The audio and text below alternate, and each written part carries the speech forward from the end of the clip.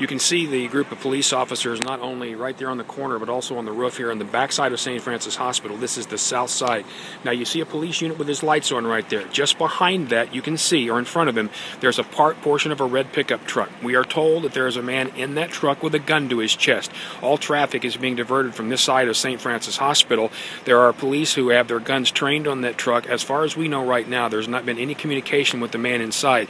We are hearing unconfirmed reports that this could have something to do with what happened earlier tonight in Owasso, where there was a shooting and a beating in that area. For now, everyone's being kept away from the emergency part entrance here at St. Francis Hospital as this situation continues.